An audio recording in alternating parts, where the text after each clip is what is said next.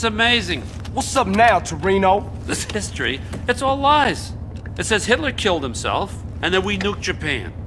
And people believe this shit. Jesus. Well, if it makes them sleep better at night, I guess. Hey, man, what did you want? Is you gonna free my brother? No, not now. And here's a little news flash. I said that to get you to do something for me. Man, you real fucked up. But the shocker is, we are gonna look after him.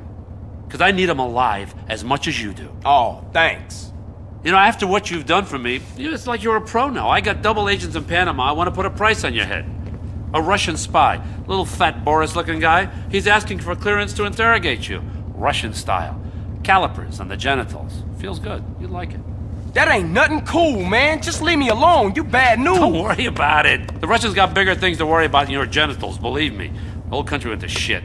You know, we tried hard to put a lid on it, but that idiot Gorbachev with his little strawberry in his forehead, he gave away the crown jewels. Still, they got their, their boy in the White House. That was nice. So? What you want me to do? Now listen, I need you to buy me some property, okay? Shouldn't cost that much. You offer them $1. If they give you a hard time, kill them. I'm gonna need you to start doing some real wet work here for me soon, okay? Enough of this little girl bullshit. Now get out of here. Come on, beat it.